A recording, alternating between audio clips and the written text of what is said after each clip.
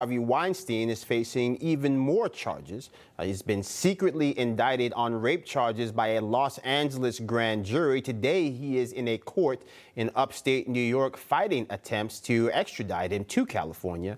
Joining us now is Craigh Rothfeld. He has worked for Harvey Weinstein as his prison consultant. Craigh, what is happening today? What do we know thus far? And what, if anything, can you reveal about these new rape charges coming out of California?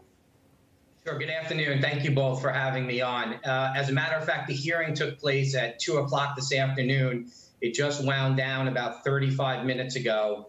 And the decision on whether or not Harvey is going to be extradited to Los Angeles has now been adjourned for another 18 days.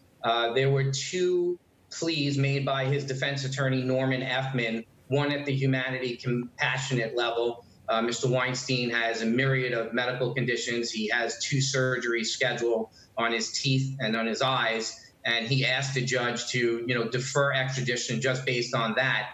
But ultimately, the judge decided to adjourn for another 18 days due to some technical paperwork errors made by the Los Angeles district attorney. This new sealed indictment was delivered on or around March 15th, and they did not complete the paperwork properly. Some papers needed to be signed by a judge, which weren't. And so the Erie County judge had granted the request by Mr. Effman, who's Mr. Weinstein's attorney, to have a writ of habeas corpus hearing on April 30th.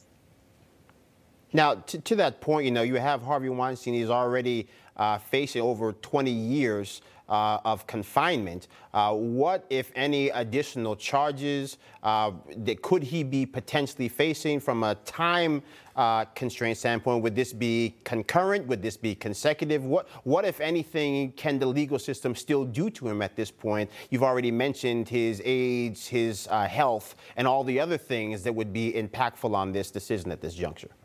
Yeah, fantastic question. So in Los Angeles, you can face criminal charges one of 2 ways: by the filing of a felony complaint or by an indictment. Mr. Weinstein already had a felony complaint filed against him. And it's our understanding, although it's under seal, so I haven't seen this myself, but it's our understanding that the indictment is almost identical to the felony complaint. So you're in most likely not going to see any new charges that aren't already out there.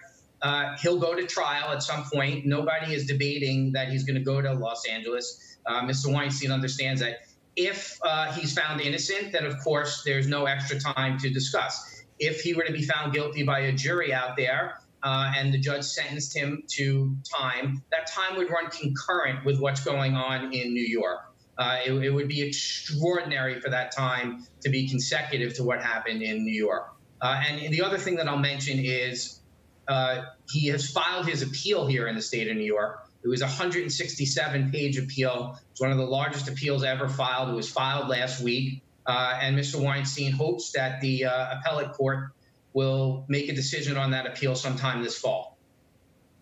Craigh, I know last year, I think we were supposed to have this hearing, but it got postponed because of COVID. And so once the judge comes back with this hearing, do you expect him to rule that he will be extradited to California? What do you expect?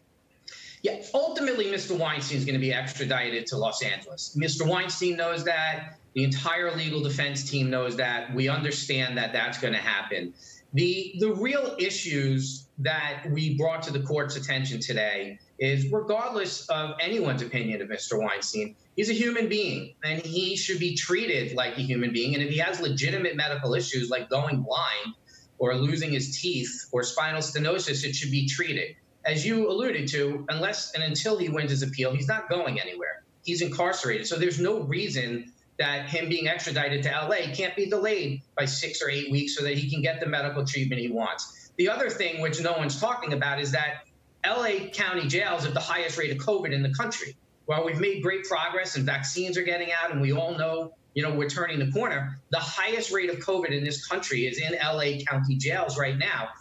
And the presiding judge out there has extended the ability to have a speedy trial. So there's just no reason for him to be there right now. We would expect that when the writ of habeas corpus is heard on April 30th, the judge will either sign the order at that point, in which case Mr. Weinstein would be extradited 30 days from April 30th. The governor of New York ultimately has a 30-day window with which to stop that from happening for reasons, that I'm not going to speculate on.